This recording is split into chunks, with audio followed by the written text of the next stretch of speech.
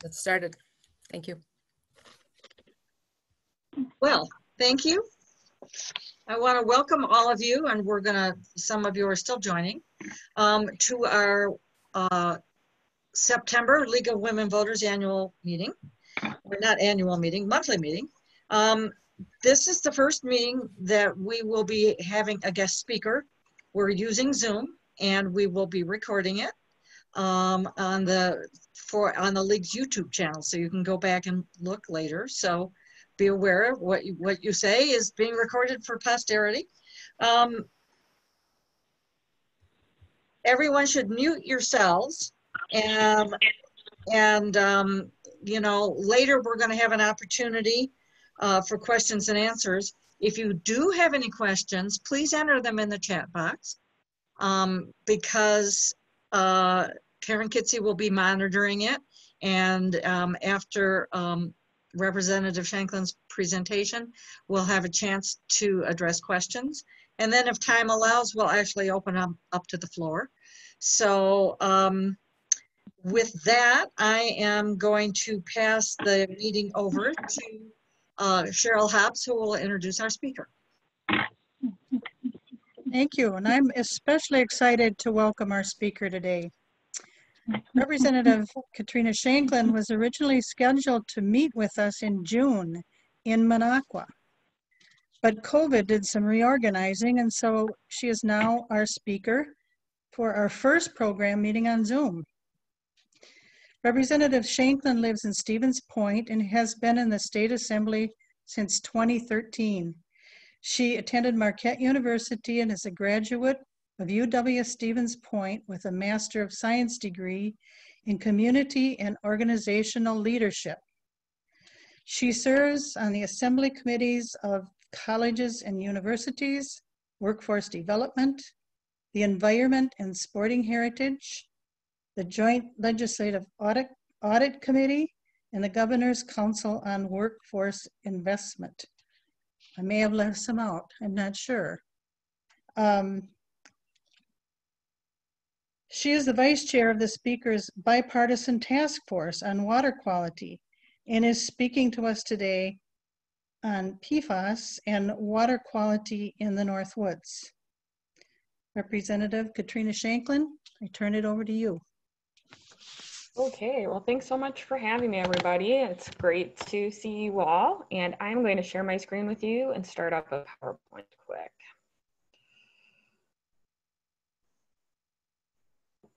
All right, and here we go. So let's make sure. Can everybody see it all right? Are we good to go? Okay, excellent. So I'm going to talk about, I was asked to speak about PFAS. So I'm going to give you kind of a brief crash course in what PFAS are and then the state action that has been taken thus far on PFAS. Please note that there are many things that are going on regarding PFAS on the federal level and sometimes on the local level, but as a state legislator, I am providing kind of a 101 information level with regard to PFAS. So PFAS are known as forever chemicals. PFAS stands for per and polyfluoroalkyl substances.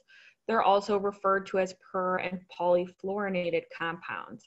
This is a class of many, many different emerging contaminants that have been used since the 1950s by industry and in consumer products. So these are man-made synthetic chemicals, and some of them have been phased out of production in North America.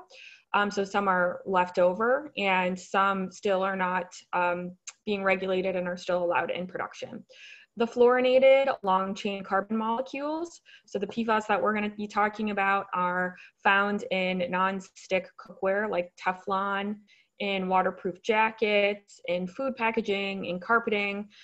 It's pretty widely produced. And the two most common substances that we're going to talk about today, and that if folks who are in policy are talking about, are likely PFOA and PFOS. PFAS are known as forever chemicals, and that's because they're persistent. So they're very difficult to break down, and then they bioaccumulate in your body. So that means they stay in your body for a long time. It's similar to mercury and PCBs in terms of its persistence, we'll say. So that's why this is an issue that's so important to people, because it does affect human health in addition to staying in your body for a long time. So here's what we know about PFAS exposure and the health effects. And please know that, as I mentioned before, PFAS actually are thousands of different chemicals. The two most popular or two most widely studied and most well-known are PFOS and PFOA. We don't have extensive literature review of every kind of PFAS. So what I'm going to talk about today are the ones that the State Department of Health Services has studies for, and I think they have about 4,000 different peer-reviewed literature from around the world. So not all PFAS have the same health effects, and about 98% of people in the United States have some level of PFAS in their blood. So when we talk about high levels of PFAS, we're talking about those who are way above that level of exposure that most people have. It's typically a higher level of exposure because they live in an area that has a greater level of exposure. So we'll talk about that too. According to the State Department of Health Services, high levels of some PFAS may have the following health effects on people. So it can affect your cholesterol levels. It can decrease how your body responds to a vaccine in terms of its effectiveness. It can increase the risk of thyroid disease. It can decrease fertility in women, and it can increase the risk of serious conditions like high blood pressure or preeclampsia in pregnant women. It can also potentially lower infant birth weights. So PFAS in Wisconsin, the State Department of Natural Resources and the State Department of Health Services are working together on this, and I'll talk for a little bit about what the governor and his response has been since 2019. What we know so far in terms of PFAS hotspots are definitely the most widespread contamination from private industries at the Tyco and Johnson Controls Center, the firefighting foam manufacturing testing site. They have monitoring wells there, and the company and the Department of Natural Resources, Department of Health Services are working hand in hand to test and monitor the water and work with the residents there.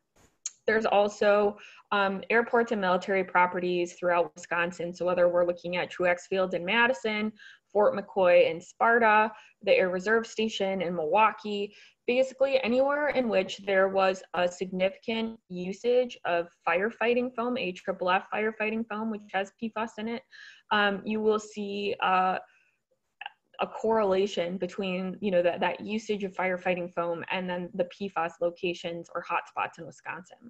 The Department of Natural Resources also has a tracking system that you can look at, and I went there to just see if there were any new ones, and I found 12 that they're working on in terms of remediation with the folks at whether the Air Reserve Station, Fort McCoy, Truex Field, or Tyco Johnson Control. So those are the ones that most people are aware of at the moment, but we also know at other smaller airports throughout Wisconsin and smaller fire departments, that is a possible risk as well due to the firefighting foam. And the Department of Natural Resources is working on that with all of our airports and fire departments across the state.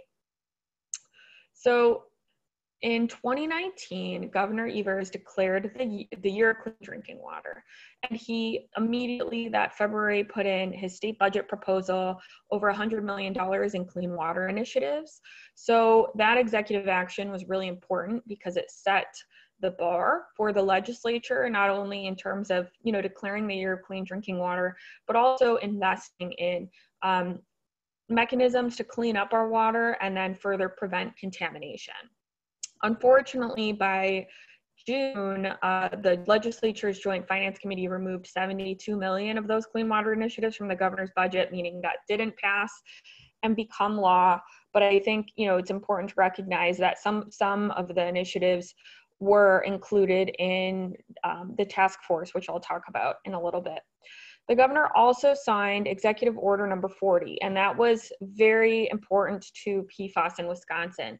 The first thing it does is it directs the Department of Natural Resources to develop some regulatory standards, meaning ways to protect the public health, and then inform the public regarding, you know, if there's a new PFAS hotspot that's detected, the ability to let people know about it, in addition to establishing a website so people can learn more about PFAS. It's an emerging contaminant, meaning there's still research. We're still investigating. And there are health departments around the world that are looking into long-term health effects and then looking at ways to monitor PFAS and broaden it so that we're not just looking at test sites across the state, at fire departments or at military sites or airports, but also at other sites. And so having a look at waste departments and the leachate in biosolids that are spread on farm fields. So making sure that we're looking at all possible sources of PFAS and then all possible contamination.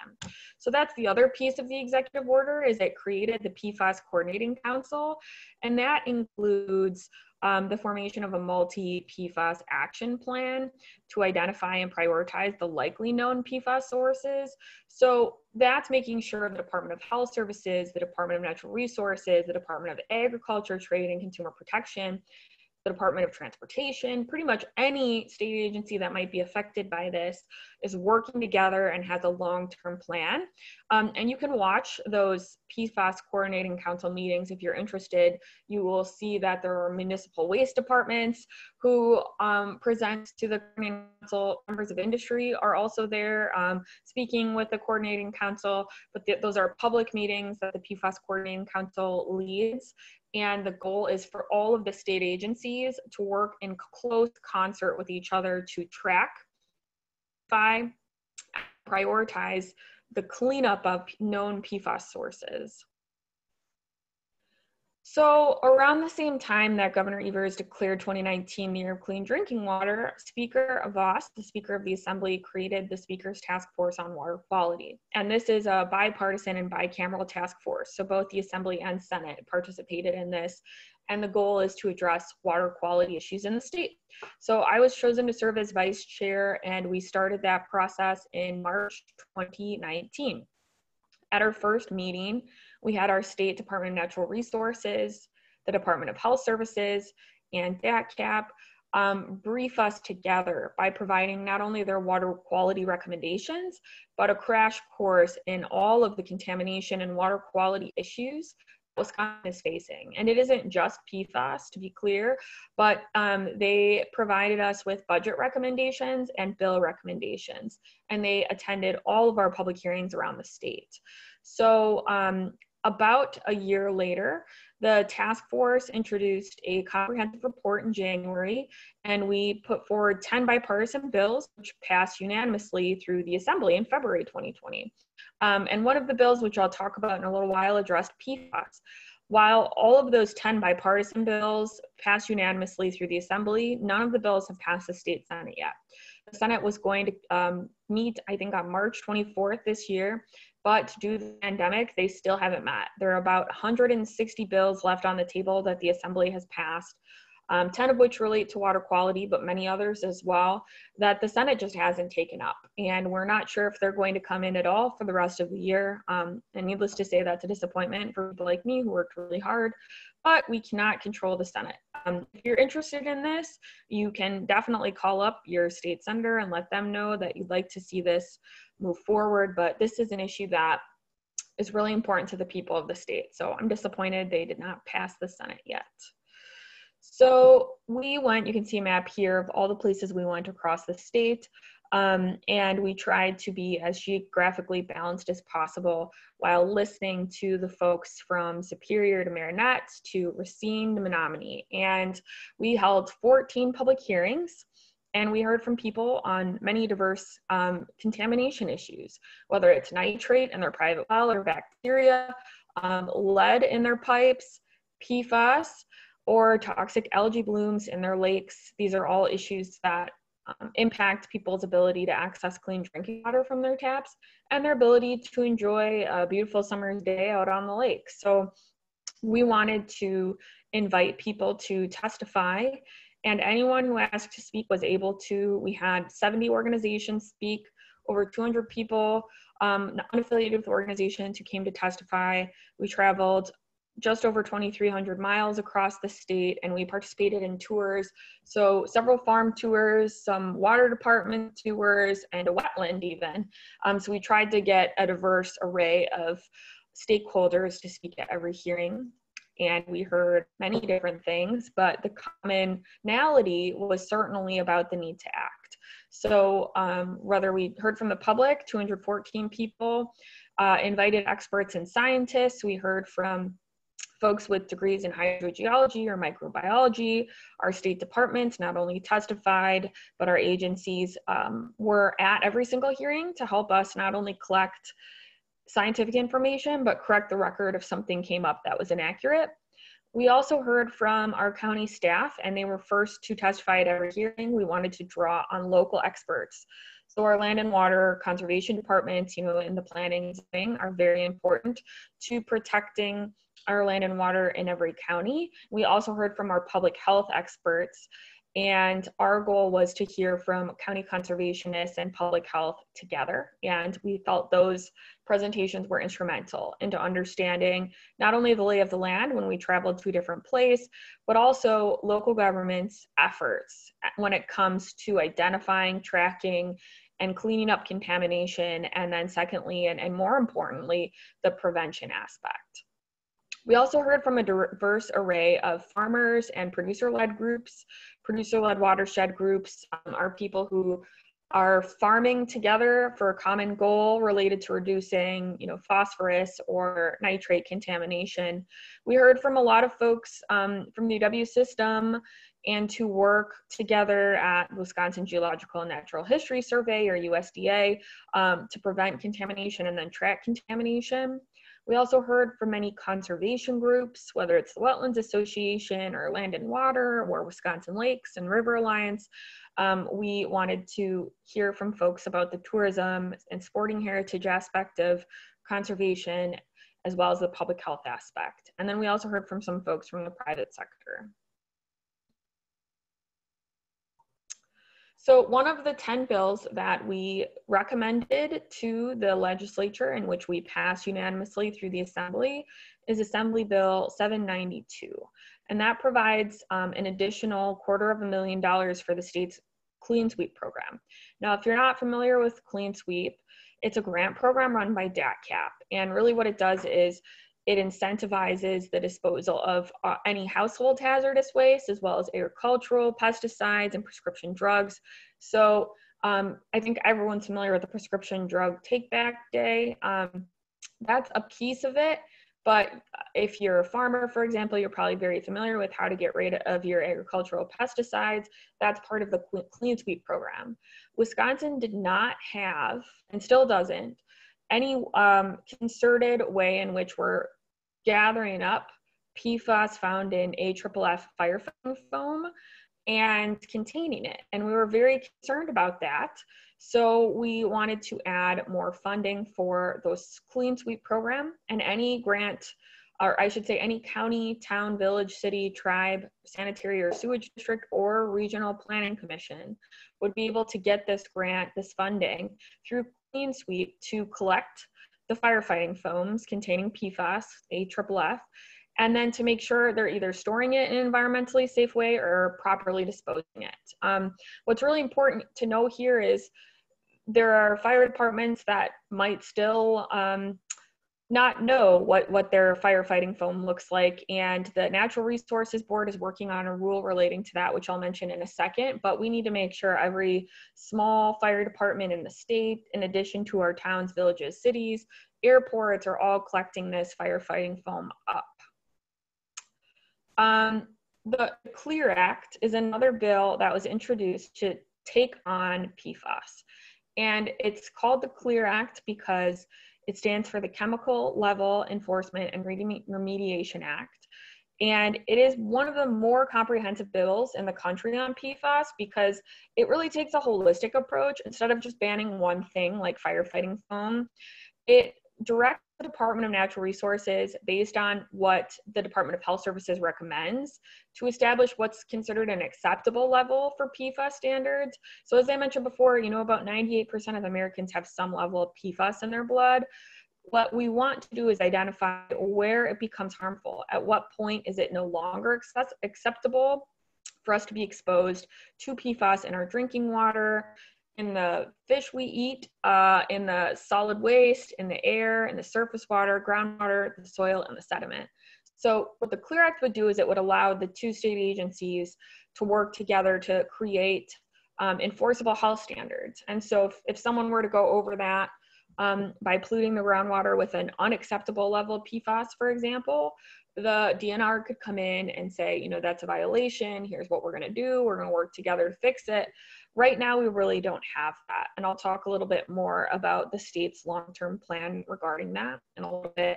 But it's important to note that this bill has been out there for a little over a year, and the goal is to really make sure we don't just have health standards, but that the Department of Natural Resources and the Department of Health Services would be working together to have a long-term plan, not only addressing the PFAS contamination, but preventing it for the future, so we don't have to worry as much about the public health as there are folks in Marinette and Peshtigo who are worried right now due to their high levels of exposure. Here's another bill that it did not pass. It made it further than the Clear Act, and this was considered compromise PFAS legislation, and it was bipartisan. So one of the legislators who represents, I should say both actually represent Marinette, Representative Nygren and Senator Hansen, introduced these two bills in February 2020, right at the end of session. And the goal was similar to the Clear Act, just more focused on two PFAS, PFOA, and PFOS, and to not just support the state agencies, but create some grant programs. So what the bill would do is allow DNR and DHS to establish PFAS standards. It would just be more curtailed than the Clear Act. It would create some grant programs and provide funding for blood testing and a cancer cluster study for the people in that region, Marinette and Peshtigo, who have been exposed to PFAS, and then provide some rulemaking authority to the state agencies. That bill went through the Assembly Environment Committee unanimously. I serve on that committee and pushed really hard with Representative Nygren and Senator Hansen to see it through. I was excited when we passed it unanimously. The Senate passed it through their committee, but it was never scheduled for a vote at the end of session. And on the last session day, I asked multiple times, can we please vote on this? We need to get it done. While it's not nearly as comprehensive as the Clear Act, what it does is it allows our state agencies to take action immediately when it comes to PFAS. So I'm really hoping next session we can do something similar to this. Because the Senate and Assembly are not in session right now, it doesn't look likely that this will happen this year. And then here is a bill that has passed and was signed into law. And I mentioned earlier that one of the sources of PFAS is in the use of AFFF firefighting foams. This bill was narrow, and what it did is, it is now law. It prohibits the use or discharge of AFFF firefighting foams containing PFAS unless there's an emergency firefighting or fire prevention operation. So currently you could have used it just for testing, I should say prior to the bill getting signed into law. And that is just not a reasonable risk given what we know now about PFAS. So it really can only be used for emergency firefighting. If you're going to use it for testing purposes, you have to have the Department of Natural Resources approve your test facility, and you have to show that PFAS AFFF firefighting foam cannot get into the wastewater, cannot get into the water people drink. You have to have an appropriate containment, treatment, and disposal measure.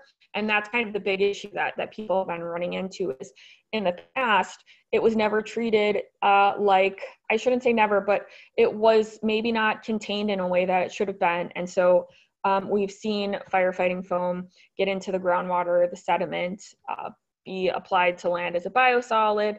And all of these can, as we know now, lead to public health issues. So instead of banning it altogether, what this bill does is it allows it in just a couple circumstances related to emergencies or limited testing purposes if approved by the DNR.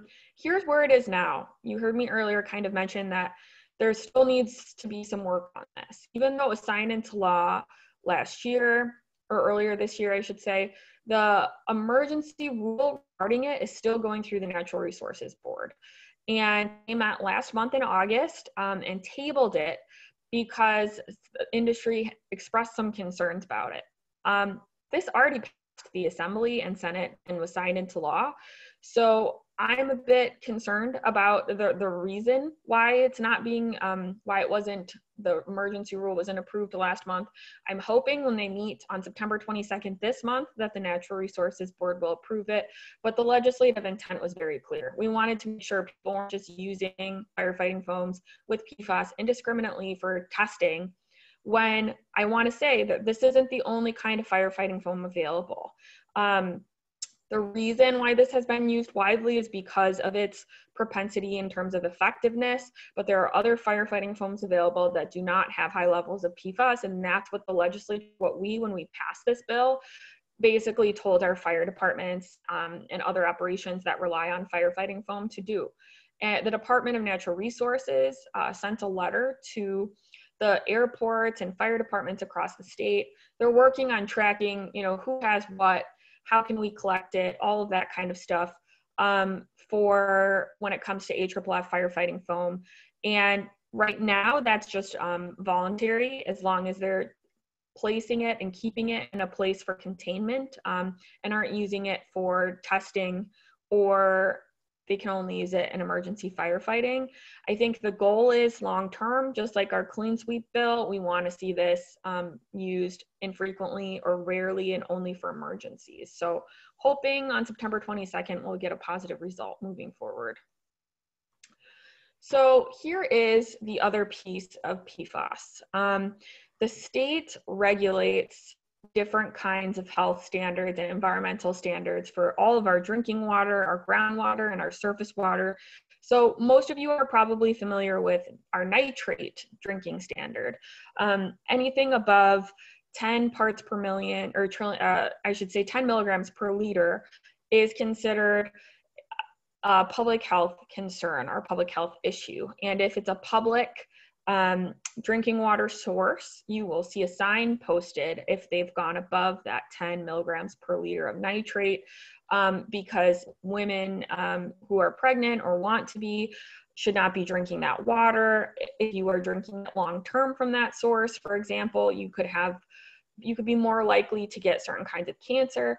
And so that's just one example of the way that the state and federal government regulate environmental standards for drinking water. We also do it for groundwater and surface water, whether it's mercury or PCBs, you name it.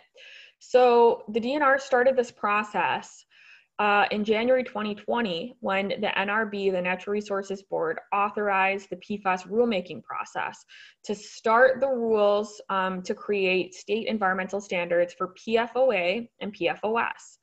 And the DNR and the Department of Health Services recommended 20 parts per trillion. So their enforcement standard, if you were a company that had some kind of emission of more than 20 parts per trillion, the DNR would come in and say, hey, we've got to fix this. We're going to work together on this. How can we make this work? 2 parts per trillion is the preventive action limit. That's very small, so it's a pretty aggressive standard. That preventive action limit, what that means is the DNR just kind of sends you a letter and says, hey, you're not going to get fined for that. We just want to let you know that's where you're at, and we're going to work with you on ways to fix it. Let's talk about mitigation plans. So enforcement standard is 20 parts. The preventive action is 2. And there are already folks who are asking for a different standard than that, because other states have either more higher limits, or, in some cases industry says they don't want to have a 2 parts per trillion preventive action limit.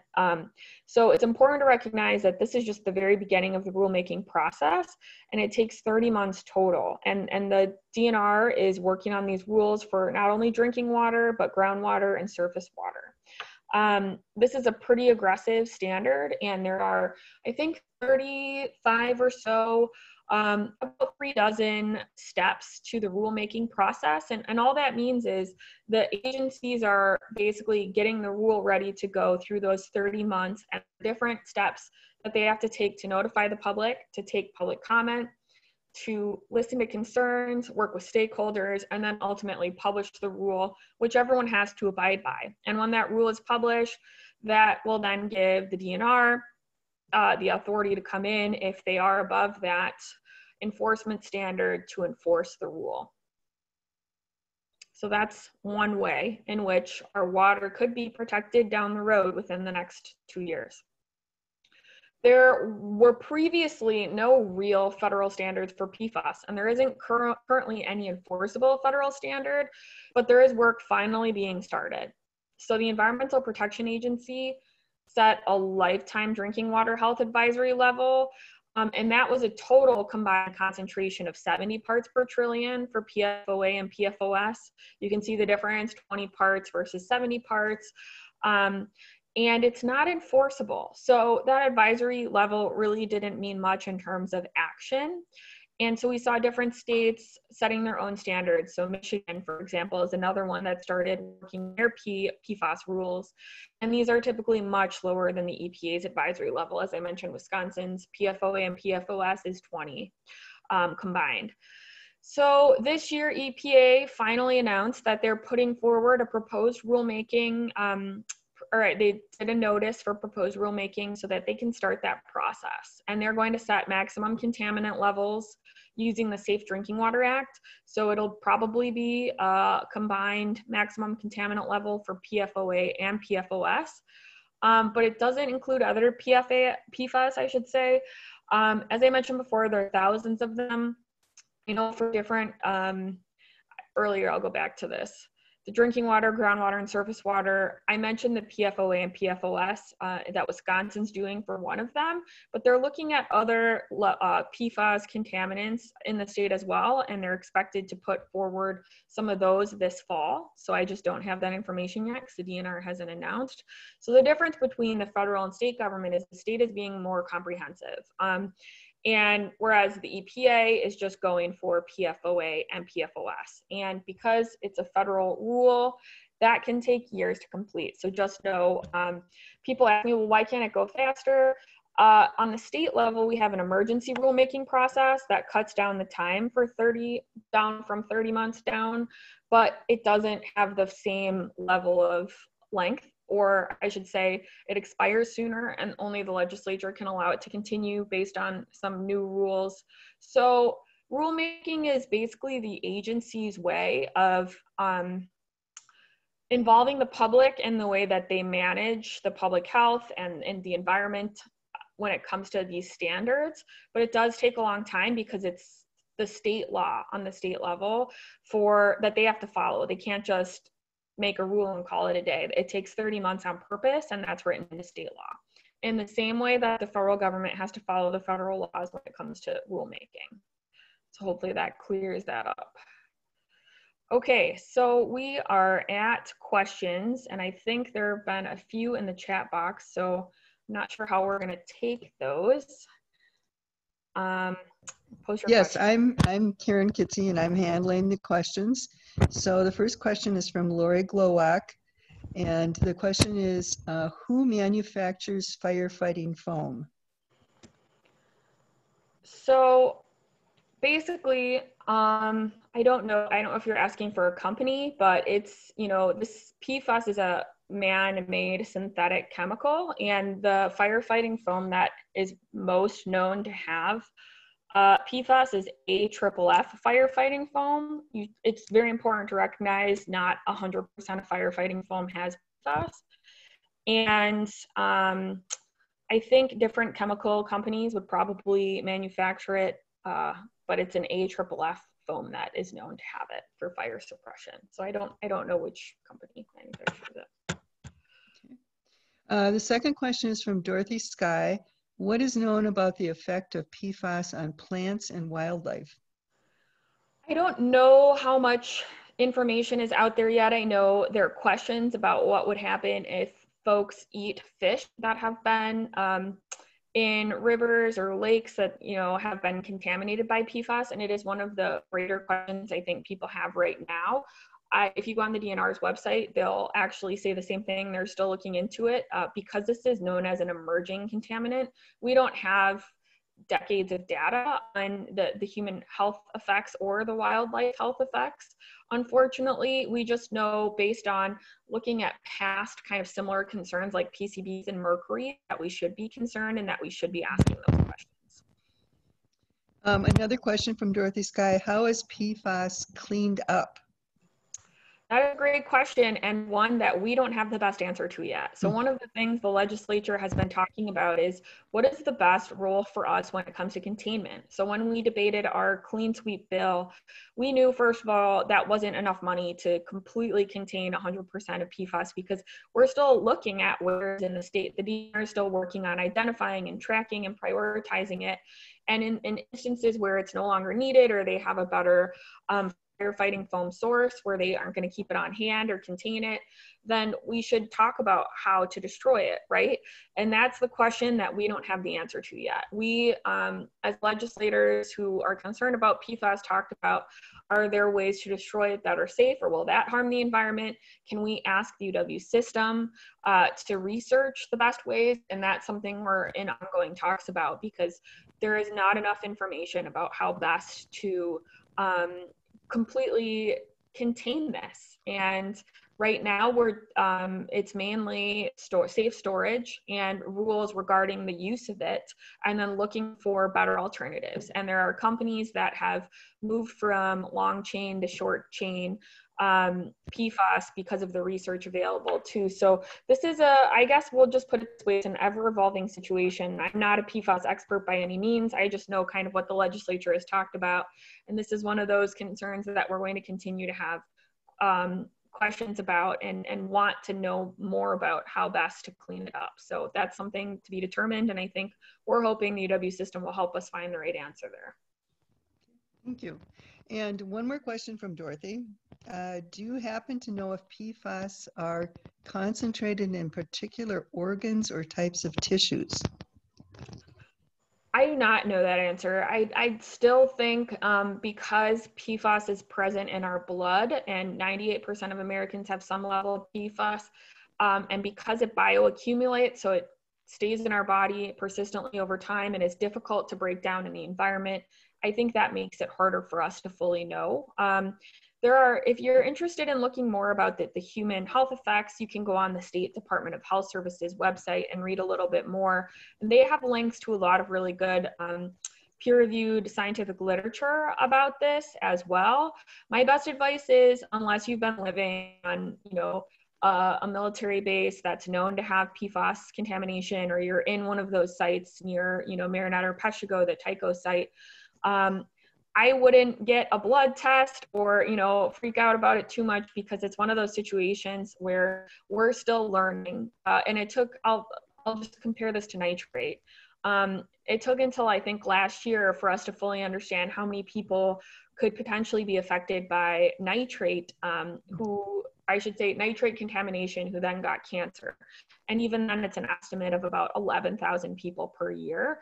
We knew for decades that nitrate had serious health implications, but the research takes a long time because it's difficult to isolate. So I guess my best advice is, look for good scientific sources with peer-reviewed literature, and recognize that we do not have all the answers yet. And the research on PFAS, there are thousands of different PFAS, and the ones that we know most about, PFOA and PFOS, are the ones that we know are the most harmful to human health. And Walt Hobbs would like to know, how were these first discovered? Well, I don't know the full history, but I do know the chemical company that I don't know if they were the first one, but it's called DuPont, and there's a whole movie about it. So I would suggest, if you want to learn more about chemicals and how DuPont made billions of dollars basically manufacturing PFAS, there's a movie called Exposed, and I think the book's called Exposed and the movie's called Dark Waters, and Mark Ruffalo's in it. And there's a group who is very active on this issue that Mark Ruffalo's been working on. They're a group of veterans, and I think they have some active service members as well, who are very concerned about the use of forever chemicals, PFAS, in our firefighting foam that have essentially disproportionately affected people who live on or near bases. So I do think, there's a big story to learn about if you're interested in reading more. It's called Exposed, and then the movie's based on the book, and that movie's called Dark Waters. Thank you. Do you know how we would access that film? I assume at this point you can probably rent it because it was in theaters last year. All right, another question from Dorothy. Does PFAS settle out in lakes or streams, or do they remain suspended? I do not know the answer to that. It is, Okay. so it isn't like so this is a chemical, so it isn't like I don't know that you'd be able to see it, but I would just go on the Department of Natural Resources website and read more about it if you have more questions. I think the issue that we have right now is in places where there are high levels of contamination, we're basically tracking the water PFAS levels through wells and well monitoring. And that's the big form of, or mechanism, I should say, for oversight in places like Peshigo and Marinette, where Tycho Johnson Controls is. Kathleen Conley Barth, I hope I pronounced your name correctly. Do we have any idea of the quantities of PFAS that are in the environment and how that compares to PCBs?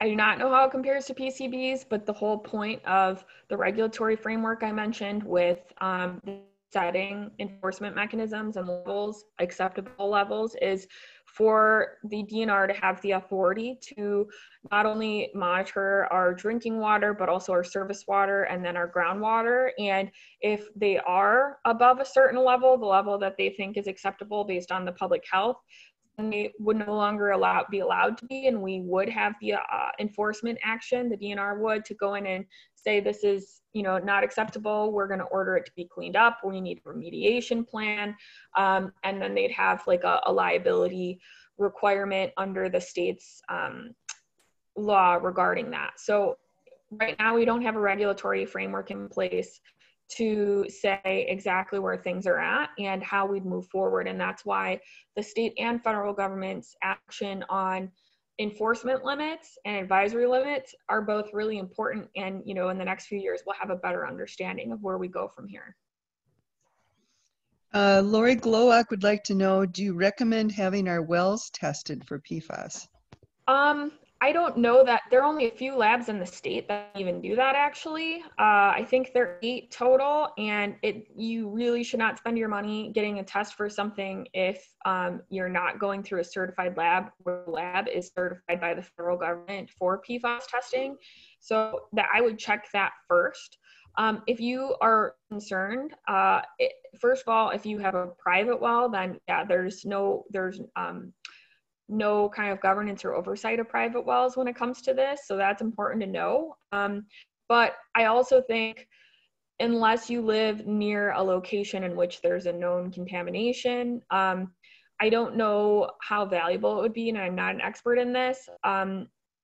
Certainly in Peshigo and Marinette, we have, there's well testing all over because of concern, and folks are not drinking from wells at all. They're utilizing another water supply source. In Madison, that is actually one of the wells in Madison tested above a certain, I don't think it was above a certain standard, but it was a level high enough to, create some headlines and have residents ask questions. So if you have a public utility, you get your annual report each year. The public utilities, as far as I know, are not, unless voluntarily, they're not required to test for PFAS right now. And that's, again, what the DNR is working on. That rule eventually will be there and we'll know. I would suggest, if you're really interested in pursuing this, Midwest Environmental Advocates has some good information on PFAS, and they list, I think there are 8 certified labs in the state, but go through there. Do not just find some random company, because they have to be certified in order to do the test. And again, that's an issue that we've been hearing about in terms of testing as well. So every once in a while I hear a story about someone who's trying to sell something, selling tests to people and then selling filters. And again, I would go through someone certified. So I want to make sure people recognize that. I also don't want to instill fear I think it's important to recognize that, you know, the DNR are doing everything they can right now within the parameters that I laid out to not only track where things are at, but also have a long-term and short-term plan for remediation and prevention. So just know that within the next 2 years, we'll have a lot more information about this, and the state will be acting to prevent the kind of contamination that we saw at Peshko and Marinette. So it was Midwest Environmental Advocates. Okay. Okay. We don't have any more questions in the chat, so I'm going to hand this back over to Jane Trotter and let her explain hand raising. Okay, so we do have a little bit of time. There's 2 ways you can actually raise your hand, by just raising your hand if you have a question or a comment that you want to make. And just a reminder, if we're making comments and not asking questions, this is a nonpartisan group. So we need to keep that in mind when we make our comments. There is also a way, and it depends on which platform you're using Zoom, where you can actually raise your hand. And I will do that just so that you can see. Yeah, maybe not. Where you can actually raise your hand. And then there we go. Can you see that? So you could do that if you wanted. And I will call on you. I'm not sure if that works if you've got your video turned off. So we'll have to see how that goes. All right, anybody have anything that they want to add?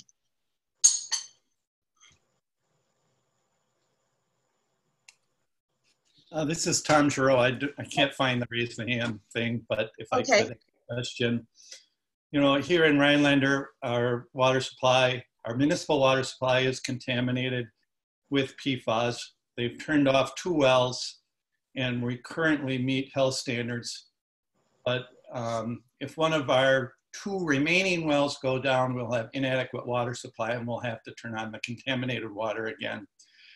And, you know, we know about it, and it seems to me one of the things we should be doing is testing all municipal water, and we should have a testing program for private wells as well.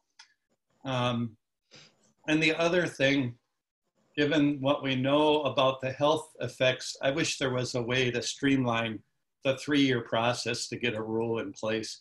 It seems like we know enough about the health impacts. And so I'd appreciate Katrina's comments on this. I think she's a hero on water issues. I attended almost every of the Speaker Task Force hearings, except for 1 or 2, several in person. Most I watched the videos. So kudos to her. She did a great job and is a great advocate for clean water.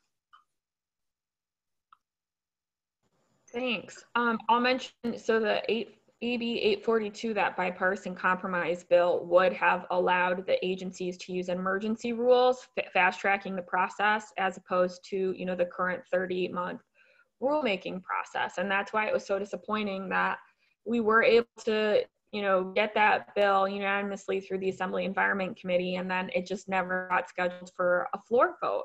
And instead, they introduced an amendment to an unrelated lake bill that really was not helpful. And that was shocking to me. So it's frustrating. I agree with you. The state agencies, though, can't just not follow the law. They're required by law to follow it. And it's really the legislators who can change the law. And we not only had the power to, we almost did. We almost made it.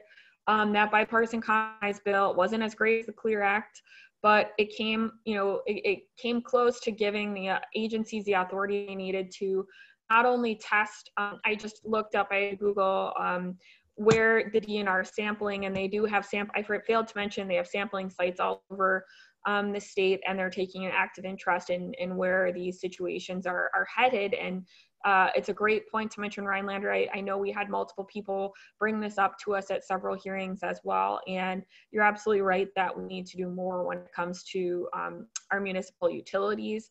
and I know they have weighed in on this issue as well, and were part of the conversation regarding that compromise bill that almost passed. So my suggestion would be, you know, if the legislature doesn't come back into session this year in January, what we really need to do is at a minimum pass that bipartisan compromise. Chris Adams-Went, do you have something you'd like to add? Well, I was just thankful that Stephen raised the Rhinelander issue, because my well and I are located north of the Rhinelander Airport, and those two wells that have been mentioned. And while I've seen some engineering studies that indicate that the groundwater flow is like from me south rather than from the contaminated areas north, it's still close enough that I've been concerned about this and wondering what I as a homeowner can do about this, or should do about this, if anything. Sure. So I think, first of all, talking to your city officials, it looks like they've been testing monthly, and they've been testing all the city wells, including the ones that were, you know, shut down for public health. DNR also said they had it looks like the DNR has been working with them, and they said, you know, they have no reason to question the validity of the testing. The well 7, the now low PFAS on well 7 was probably due to the well being inactive. So they're looking at and monitoring what's going on there as well. But I would also point out, you know, if it's below the acceptable level where, you know, the DNR would come in if the law were there, then it's just, I shouldn't say just, but it's, you know, an analogy would be, you know, if I'm drinking nitrate that's at, you know, 5 milligrams per liter, that's under the health standard as well. And it's kind of up to you what you want to do next. But if you feel like that's unacceptable and you still don't feel comfortable, you can look at alternative drinking water sources, or you can speak to your city leaders and ask them about how involved they are in this process.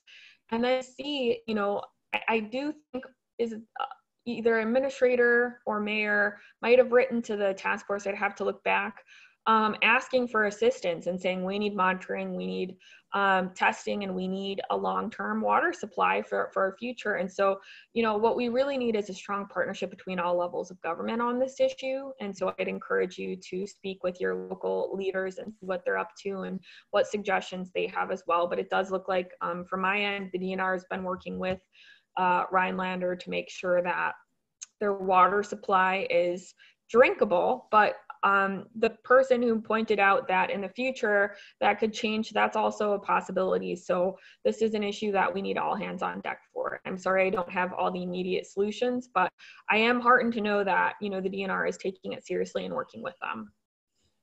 Thank you very much, Katrina. Just to clarify, I live in the town of Newbold, and not within the city limits. And so even though I'm in proximity to the airport. Okay, yeah. Thank you.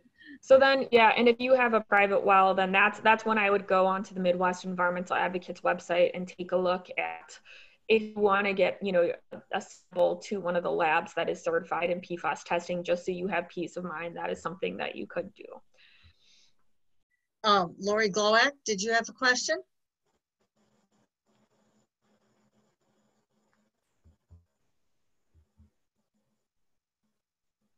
I was actually looking up something I spent every summer on White Lake in Michigan, and that lake was very badly contaminated by Hooker and DuPont. And there's a lot of people got very strange cancers. And my father's generation, pretty much everybody died of a cancer. And I was looking up to see what that was, so I apologize. Got distracted here, but this has been really helpful. Thank you for your attention and your work. Yeah, and you know, I failed to mention also in both Minnesota and Michigan, there have been large settlements that the attorney generals have brought in Minnesota against 3M, and they took that money and used it for all of the things that I would love to see our state do when it comes to environmental health and protections. So in Michigan, they also had a suit and got a large settlement as well. So that wasn't 3M though. So in our state, we don't have like a massive chemical company like DuPont or 3M, but what we do have is there are a lot of biosolids being applied through wastewater departments and things like that. And so one of the questions that people have is, how do we track exactly where the PFAS are and where do we go from here? And so I think the DNR is taking the appropriate, I think they're taking it seriously and they have an appropriate response so far, but what we need in the future is action from the legislature. Dorothy, I see you have your hand raised. Yeah, a couple of questions. Katrina, thank you so much for becoming an expert on this and pursuing it. And I wanted to know what motivated you to take this on and keep at it. That's question number one. Question number two is, how can we as individuals or the League of Women Voters of the Northwoods most effectively help you act upon this issue? Great question. So I just looked up Michigan. It is actually both 3M and DuPont in Michigan. So, first and foremost, I think this is a topic that's difficult because it requires a baseline understanding. And in water quality in general, people have to do a lot of research before they can become fluent in the topic. And so what motivates me is, as a legislator who cares not only about the public health, but our environment and natural resources, I know that not everyone wants to put in work, we'll just be honest. And I love it. And really, I never take my environment for granted. We'll put it that way. I care a lot about how we leave our world to the next generation and the generations after. But I also recognize that for too long, we've been taking the intersection and connection between public health and our environment for granted, right? I didn't know when I was very young that asthma doesn't just naturally occur in some people, and they can develop asthma because of their environment. I wish that was taught more, that there's a connection between the environment you live in and your ensuing and responding health, right? And I think it's something that adults take for granted very frequently. And we just assume if someone gets cancer, well, it happens. Well, but how does it happen? And did they have adverse exposure to something? And so that ability to see those connections is really important for a lawmaker to have. And so my best advice, to answer your second question, is I think people need to demand that their lawmakers work hard and not just go to Madison and take votes and, have a floor speech and go home, but spend their time becoming experts on topics that are relevant to their communities. And I represent an area that cares a lot about sustainability. In Stevens Point, we have statewide leaders here in forestry and renewable energy and food systems and water quality and water quantity. And so I take my job seriously and try to be as much as informed as possible. We need our legislators to do that work, and we need them to be advocates, and not just taking a vote in Madison and calling it a day. So the best thing that you can do is in frequent communication with your lawmakers. Sometimes people will tell me, I wanted to email you, but I know you're busy. Or I wanted to have a conversation with you, but I didn't want to take up your time. But I work for that, and that's my job. So never be apologetic about communicating with and asking for things from your lawmakers. They represent you. So whether it's inviting them to meetings, asking them to introduce legislation, asking them to be strong advocates, co-sponsoring bills, not just voting for bills, that's really important stuff. And so I'd say don't take your relationship between you and your lawmakers for granted. You have much more power than you think. Just don't be afraid to use it. All right, any other questions or comments? Well, thank you, Katrina Shankland, Representative Shankland. We really appreciate it. Thank you for everyone who's attended today. And thank you for your really good questions and your interests. I will remind you again that you can find the video of this later if you weren't busily taking notes. Oh, Kathleen, I see a question. Go ahead.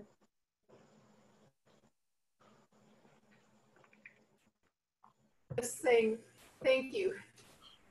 The thumbs up. Oh, okay. Yeah. So you can find this video by just simply Googling LWVNOW and YouTube, and you'll get to a place. I know because I tested it. Give it a few minutes though before we get it up there. Our next meeting will be on October 13th, and that at noon. And at that meeting, the topic will be absentee voting, the risks and benefits, and our guest speaker will be Karen McKim from the Wisconsin Electorate Integrity Group. And they do a lot of research on how safe electronic balloting is, for instance. So that will be and you will be getting invitations to join. So I think with that, we can say thank you. And again, thanks for everybody for being here, and thanks for everything that all of you do. Take care. Thank you, Katrina. Thanks. Sarah, Yes, will you stay on for just a second? I would be happy to. You do the press releases, right?